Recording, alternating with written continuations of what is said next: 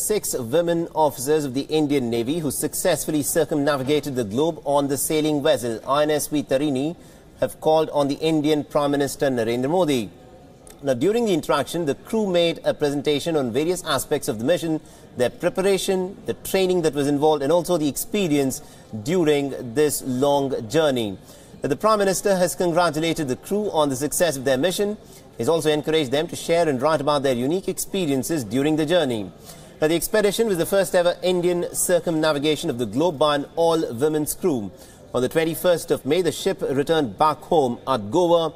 The vessel was skippered by Lieutenant Commander Vartika Joshi, and the crew members included Lieutenant Commanders Pratibha Jamwal, P. Swati, Lieutenants Vijaya Devi, B. Aishwarya and Payal Gupta.